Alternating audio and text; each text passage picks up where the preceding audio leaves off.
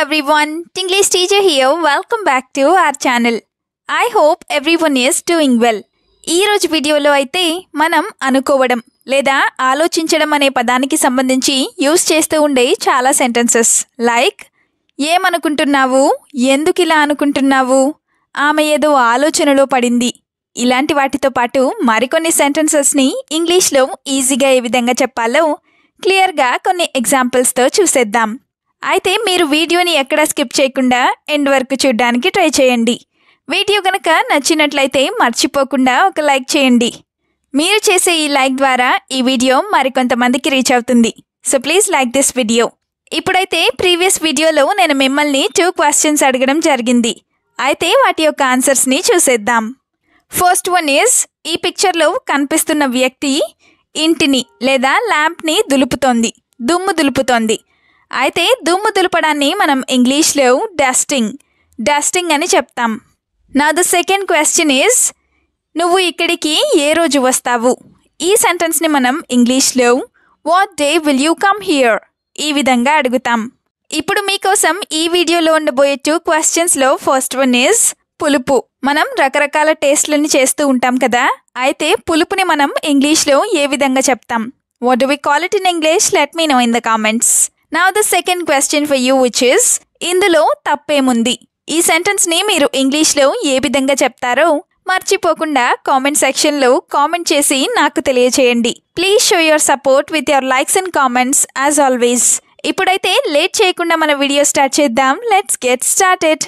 First sentence is, నువ్వేమనుకుంటున్నావు? అవతలి వాళ్ళ ఒపీనియన్ తెలుసుకోవాలి అనుకున్నప్పుడు ఇలా అడుగుతూ ఉంటారు కదా, అయితే దీన్ని ఇంగ్లీష్లో what do you think, what do you think ఈ విధంగా అడుగుతాం. For example, if you smile at everything I don't understand what you mean, are if you smile at everything I don't understand what you think.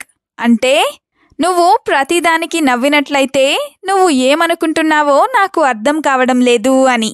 Smiling at everything అంటే ప్రతిదానికి నవ్వడం అని. ఇంకొక example, do you want to come or don't you want to come? Do you want to come or don't you want to come? అంటే నువ్వు రావాలనుకుంటున్నావా లేదా రాకూడదని అనుకుంటున్నావా అని. don't you want to come అంటే రాకూడదని అనుకుంటున్నావా అని. సెకండ్ సెంటెన్స్ ఈజ్, వాళ్ళు నా గురించి ఏదో అనుకుంటున్నారు ఇలా అంటూ ఉంటారు కదా, దీన్ని ఇంగ్లీష్లో they are thinking something about me, they are thinking something about me ఈ విధంగా చెప్తాం. అదే they think something about me అంటే వాళ్ళు నా గురించి ఏదో అనుకుంటారు అని. For example, I feel like they are thinking something wrong about me, I feel like they are thinking something wrong about me అంటే వాళ్ళు నా గురించి తప్పుగా ఏదో అనుకుంటున్నారని నాకు అనిపిస్తోంది అని.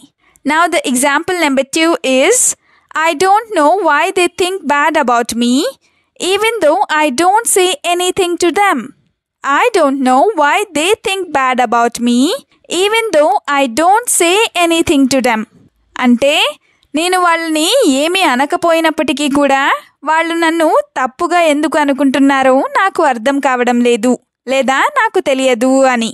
Now the third sentence is, ఎందుకు ఇలా అనుకుంటున్నావు ఇలా అంటూ ఉంటారు కదా, దీన్ని ఇంగ్లీష్లో why do you think so, why do you think so ఈ విధంగా అడుగుతాం. ఇదే సెంటెన్స్ని why do you think like this ఇలా కూడా అడగొచ్చు. Now the example number 1 is, I understand what you are thinking, I understand what you are thinking అంటే నువ్వు ఏమనుకుంటున్నావో లేదా నువ్వు ఏం ఆలోచిస్తున్నావో నాకు అర్థమైంది అని. ఇదే సెంటెన్స్ని I understand what you mean ఇలా కూడా చెప్పచ్చు. ఇంకొక example, how did you think that I would take your money, how did you think that I would take your money అంటే నేను నీ డబ్బులు తీసుకుంటానని నువ్వు ఎలా అనుకున్నావు అని. I would take your money అంటే నేను నీ డబ్బులు తీసుకుంటాను అని. Now the fourth sentence is, నాకు కాస్త భయంగానే ఉంది ఇలా అనుకుంటూ ఉంటారు కదా, దీన్ని ఇంగ్లీష్లో I am a bit scared, I am a bit scared ఈ విధంగా చెప్తాం. ఇదే సెంటెన్స్ని I am a little scared ఇలా కూడా చెప్పచ్చు. For example, I am afraid to take on so much debt. What do you think? I am afraid to take on so much debt or that much debt. What do you think? అంటే అంత డబ్బుని లేదా అంత ఎక్కువ డబ్బులని అప్పుగా తీసుకోవాలంటే నాకు చాలా భయంగా ఉంది, నీకేమనిపిస్తోంది అని. Another example, no matter how much debt she has, she can be very calm. No matter how much debt she has, she can be very calm.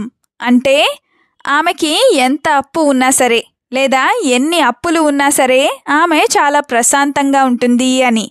ఇదే సెంటెన్స్ని no matter how much debt she has, she is able to remain calm ఇలా కూడా చెప్పచ్చు.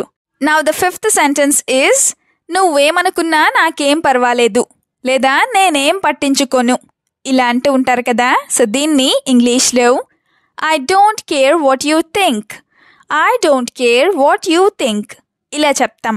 ఇదే సెంటెన్స్ని I don't mind what you think ఇలా కూడా చెప్పచ్చు. For example, I know they think wrong about me, but I don't care about them at all. I know they think wrong about me, but I don't care about them at all.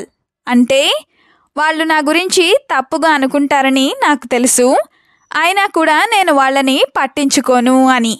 ఇంకొక example, whatever she talks about me, she doesn't talk in front of me. So it's unnecessary to care about such people. Whatever she talks about me, she doesn't talk in front of me. So it's unnecessary to care about such people.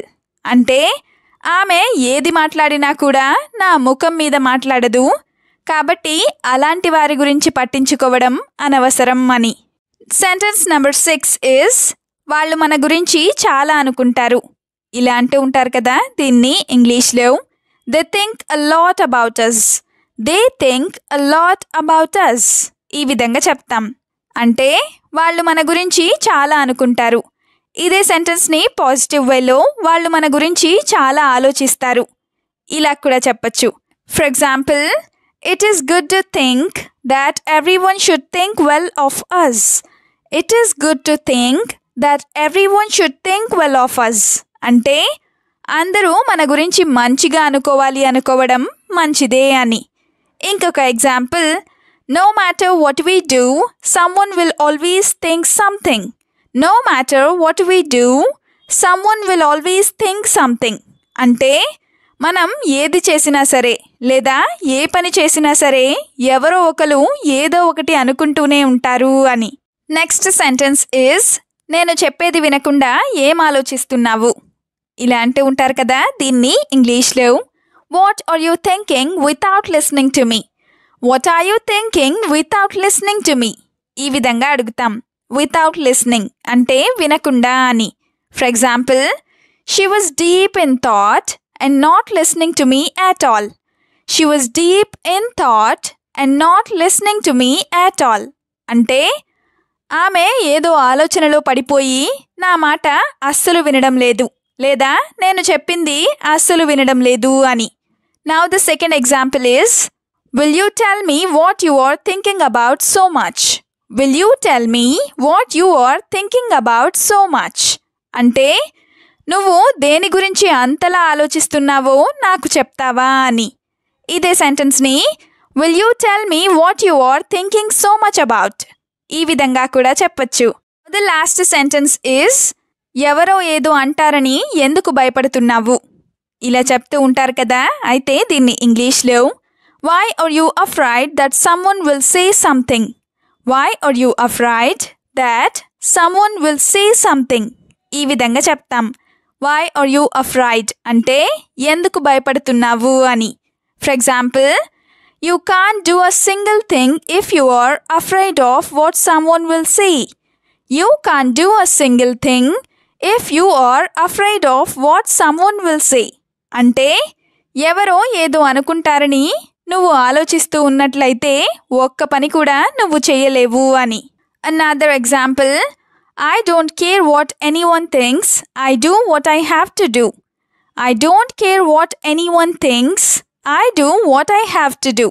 అంటే ఎవరు ఏమనుకున్నా సరే నేను పట్టించుకోను, నేను చేయాల్సిందే నేను చేస్తాను అని. వీడియోని ఎండ్ వరకు చూసినందుకు థ్యాంక్ యూ సో మచ్. వీడియోలో ఉన్న సెంటెన్సెస్ అన్నీ తరచూ ప్రాక్టీస్ చేస్తూ ఉన్నట్లయితే you will become a better and fluent English speaker. ఈ వీడియో మీకు ఏ విధంగా అనిపించిందో మీ ఫీడ్బ్యాక్ని మాత్రం తప్పనిసరిగా కామెంట్ సెక్షన్లో కామెంట్ చేసి చెప్పండి. We'll meet you again with a useful and interesting video. Until then, keep learning, keep practicing and keep supporting Tinglish teacher. Have a good day. Bye bye.